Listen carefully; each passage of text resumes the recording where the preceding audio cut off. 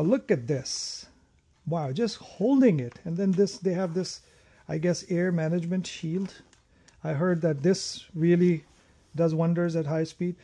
Hello everybody, this is Imran Jamil. Today I just wanted to talk about the helmets and my struggle with some of them. So I've tried numerous helmets in the past 2-3 years since I came back to motorcycling. And then I ended up with this Schuberth C3, but this is the light one.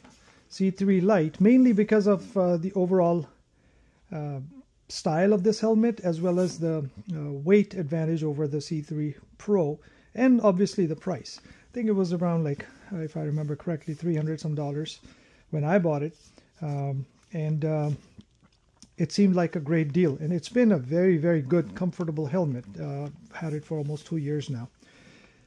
Having said that, it does have some flaws. So the weight of this helmet, though lighter, 3 pounds and 11 ounces, I think. I'll put the weight on the screen, which seemed to be a good lighter side weight on the for the modular helmets. Again, this is a quality helmet. Everything from the inner linings to the construction to everything feels really high quality. And compared to some of my other helmets, like everything that you do in this helmet is very smooth and well built. But the biggest flaw I had riding through the summers, and I did not think of it as a big deal, that it does not have the exhaust valves, ventilation. And it does get hot. I really never thoroughly tested it enough in the summer because we only did short rides. But I did realize, compared to my other helmets, that it would have been better if it had the vents. The other thing is it didn't come with a pin lock. I recently installed this cheap pin lock, which seems to work. But now it's getting to a point where I wanted to change the helmet, and one of the reasons was that I went with the larger shell size. So it fits me better if I have the XL. My other helmets are XL too, but it comes in 2 shell sizes, and it does seem like that the second shell size, XL, is the starting point. So it looks too big in some cases. I'm changing it is because I got the wrong size, I feel, even though it's comfortable. But I always felt that according to the ratings, or the wind noise and everything else and the weight, it just felt heavier than what it suggested. Not to mention that I have this communication system by Freedcom, which I'm replacing with Cardo now. I had the Senna before, but this one I bought because it had the camera. But I didn't realize that the camera mic is only external, and there's no way for me to get an internal mic. The other thing I didn't like is that this keeps coming off. I have to put it every few times I wear the helmet. It starts coming off, and it never really sat well in there with the comm system. So other than that, it's been great. So the video is not actually about the Schuberth helmet that I'm retiring right now, or at least keeping it as a backup, but the new one that I got. So I almost was positive that from this helmet I'm gonna move on to some of the smart helmets, especially the MK1 Foresight, but MKS actually Foresight. But that only comes in full face. It doesn't come in modular. And I tried that helmet, and I kid you not, that is a fantastic helmet for the weight, for the fit, and overall quality. It's very expensive. It's about $1,100. I was getting a good deal at $850 for that helmet, but I just, because of that and the communication systems limitations, I decided to search more. And this is what I ended up with, LS2 Advant X. This is the new generation of LS2 helmets. This is the update to the Valiant series. This one is not the carbon fiber, but the regular carbon edition. And I wanted to stick with Schuberth or maybe Shoei, but when I did the research, this just topped the list other than the Tour Modular from AGV. But when I considered the 180-degree flip option, then I just couldn't help. And it does have pretty much all the high-end features, plus the 180-degree flip mechanism or rotating chin bar, which is very good. It's also ECE 2206 certified, which again is the European standard, but I hear that, you know, they have really toughened up the requirements of safety. So I guess it doesn't hurt. When I'm buying a new helmet, it should be latest and greatest. So opening up the box, this is a quality packaging, and I liked another fact that it comes with this bag. This may be a handy option because I recently updated my motorcycle as well, and that does not have the panniers, the new R1300 GS. So I was just searching for some solution in the interim until I get the panniers, and this might be a good option to have. You know, it does come with the pin lock.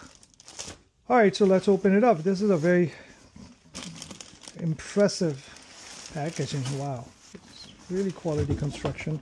So the bag, and that's a tinted visor. That is extra. I'm probably not going to use it, but it's good to have.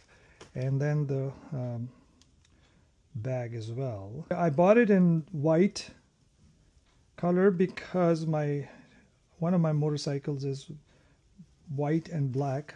That's the R1300 GS.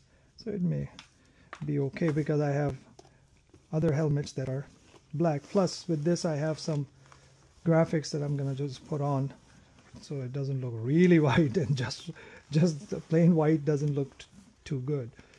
Now look at this. Wow, just holding it, and then they have this, I guess, air management shield. I heard that this really does wonders at high speed, and I kid you not, just holding it, it feels better quality than the Schuberth that I have. Yeah. I do hear that this is a little bit noisier. Wind noise, I guess, is a little bit more prevalent in this than some of the competition, specifically if you compare it to the Schuberth, because that's where it was pretty good. But since I got the wrong size, I never experienced the advantage that Schuberth offers.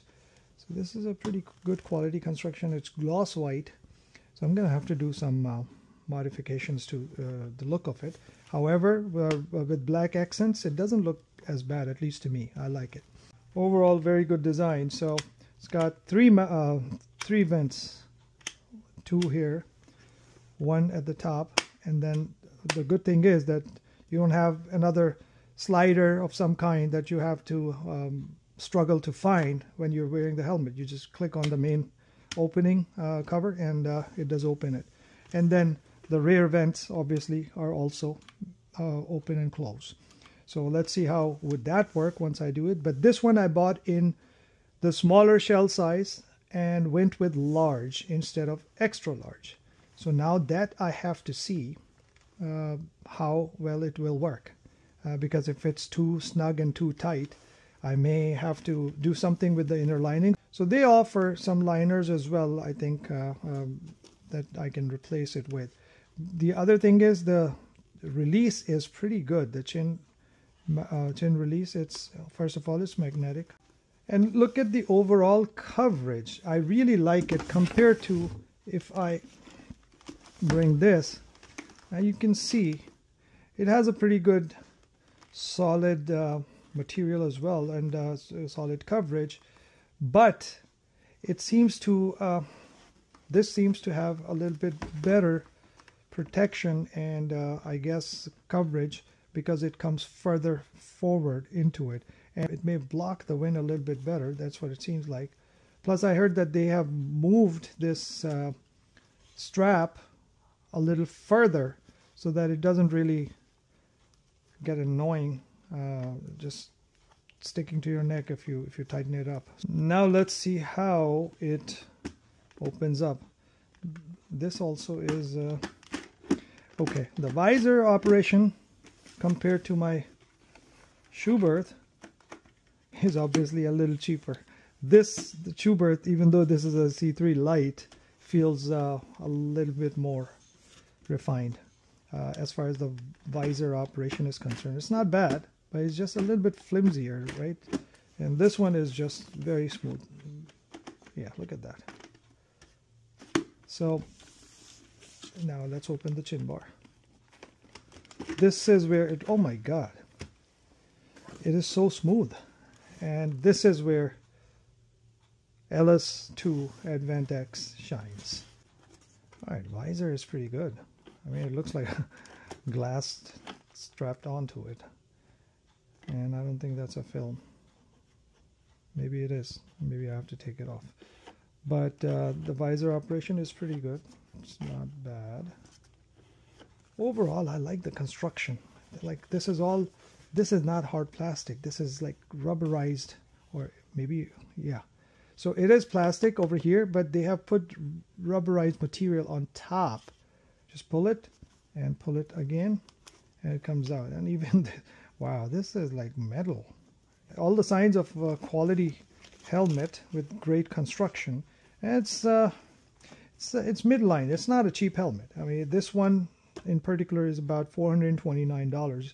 I saw some sites that are selling it for cheaper, but they have like a month of delivery time, and then they have delivery charges that are like $30, $40, $80, and you know, so it's the same thing. So I just went with Speed Addicts. I'm buying anything from them for the first time, and so far the buying experience has been smooth. It came in I think earlier than the anticipated date, and overall it's pretty good. So let's see how it fits.